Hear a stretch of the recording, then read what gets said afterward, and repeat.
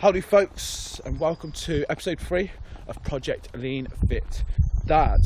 Monday morning once again, start of week 2, and as you saw, decent weekend. And a little bit later on I'm going to be sharing with you how I am tracking my progress when it comes to my weight and my nutrition.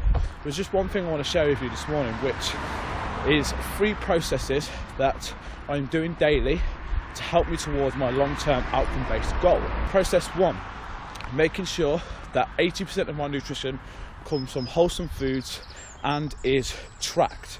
Now, I'm going to be showing you how I track my nutrition on a daily basis, but making sure that your choices, you make these conscious decisions when it comes to your nutrition, and 80% of your nutrition comes from wholesome foods and is tracked. Process 2, making sure I get some sort of daily activity in every single day.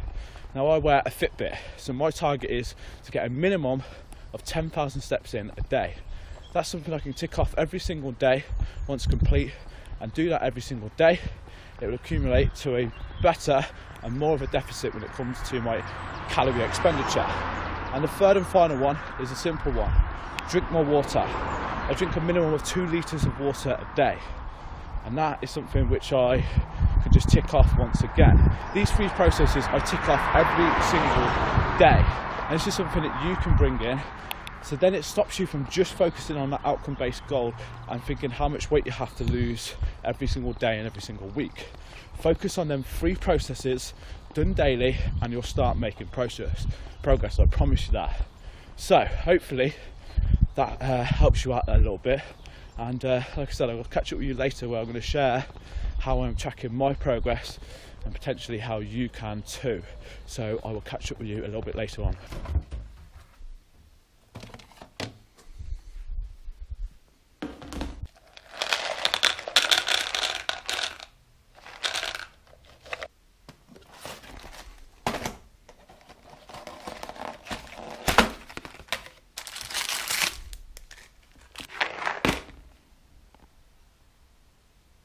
So as I mentioned this morning, just want to share with you how I'm tracking my progress when it comes to nutrition and my weight. Now, the sheet I'm about to show you may look a bit confusing, but it is really easy.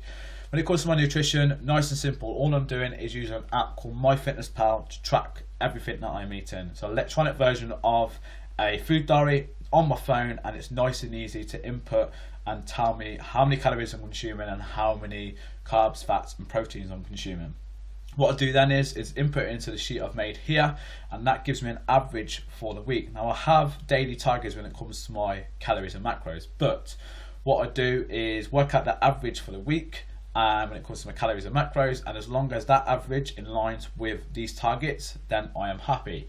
It just allows me to be a little bit more flexible and allow me to, potentially eat a little bit more on a certain day, and as long as it balances out throughout the week, then it's fine. And that's what I did last week, which I'm just about to show you. With my weight, I'm weighing myself every single day and taking the average for the week, exactly the same thing, focusing on that average rather than the individual weigh-ins. Would I recommend you doing this? Potentially not, because it can play tricks with your mind. You can go up a few pounds and come down a few pounds within a couple of days, and it all depends on many different things: sleep, stress levels, the amount of water you've consumed, and the types of food that you've eaten. So it will fluctuate a lot throughout the week. So here's the sheet that I am using.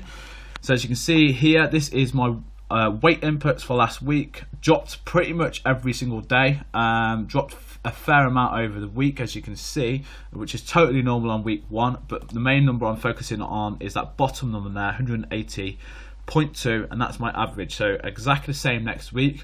I'll be inputting exactly the same, and I will take the average, and as long as the average is lower than it was last week, then we're on to a winner.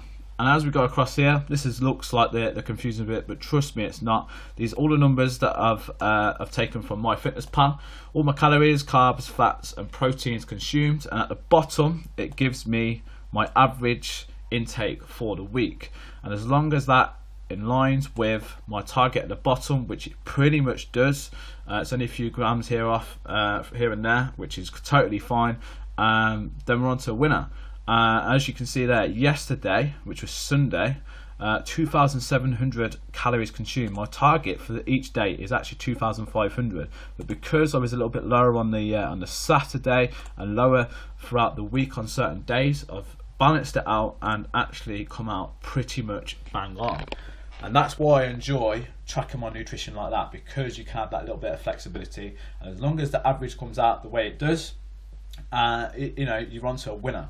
And all I do is if my weight starts to plateau, I'll just adjust things slightly. I'll drop carbs a little bit, maybe drop fat a little bit, reduce the calories slightly, or just input the amount of exercise I'm doing. And it's just a balancing game when it comes to that. So hopefully you found that useful.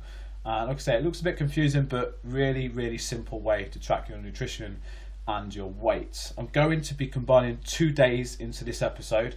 So the next time you'll see me will be tomorrow, which is Tuesday, where I'll be going to hit a push session. So I will catch you then.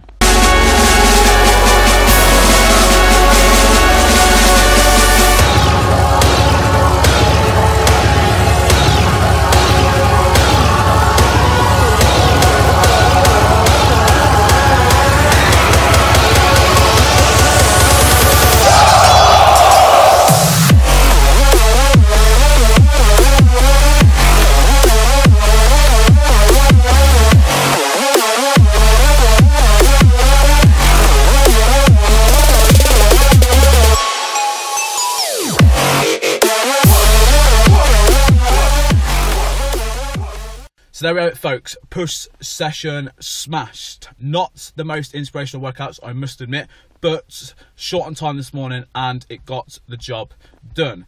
That's it for this episode. Hopefully you enjoyed it. Remember to share, comment and like so more people can see it, and please do feedback to me if you are enjoying these. But I will catch you in the next episode. Catch you soon.